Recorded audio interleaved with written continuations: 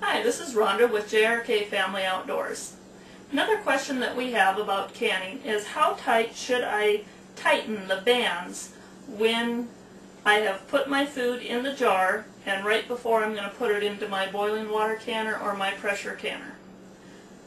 You want to put the lid on like this, then take the band and just tighten it so that it's fingertip tight. You don't want to screw down hard like this, just so that it's fingertip tight. Then put it in your boiling water canner or in your pressure canner and it will work out just fine and you'll get a nice good seal and no buckling lids in your canned foods.